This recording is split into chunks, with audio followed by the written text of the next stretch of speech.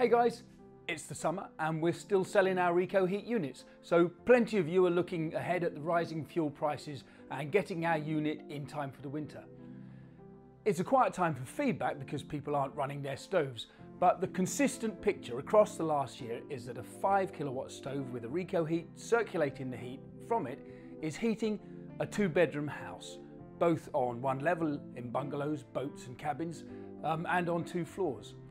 You also get away from having one really hot area around the stove and the rest cold. The pumped air is stirring the air and the heat between the hot and the cold, so it's mixing it all up and you get a much more even temperature, whether that's in a 60-foot workshop, in a barn conversion, or a 2 up, 2 down terraced house. Anyway, this video is about fitting the units. Here's a unit. Short nozzle on the front, long at the back, and on a disassembled or a new stove, it's as simple as going like that and putting the next flue section on top, and then you seal it with your fire clay. If your chimney is going into a register plate up into the chimney layer, it's as simple as that.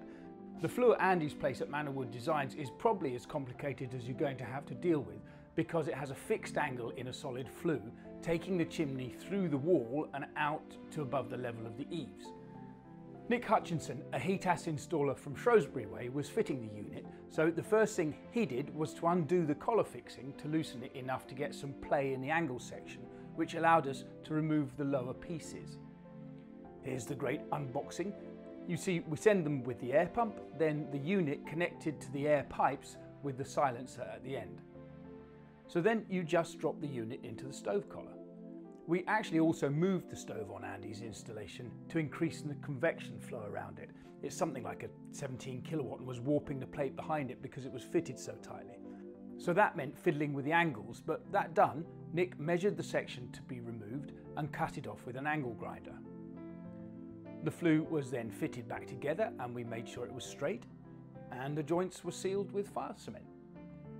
That's it as far as the flue's concerned. You then just need to find where to put the air pump. Andy wanted to put it on a shelf whilst they're still doing the building work in the workshop, but was planning to put it through the wall later on. And that's it, it really is that simple.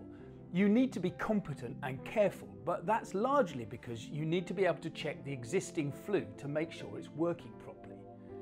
If your stove and flue are balanced, the bottom metre or so should be burning clean, so there isn't soot collecting in this area. But if the flue isn't working properly, you get soot collecting down at the bottom. It's not generating enough heat through the stove and into the flue section to burn it off clean.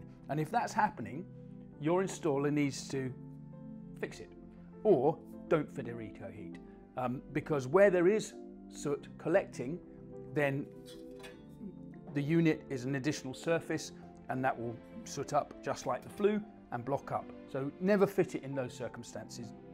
If you don't want to fit it, just send it back, we'll give you a full refund.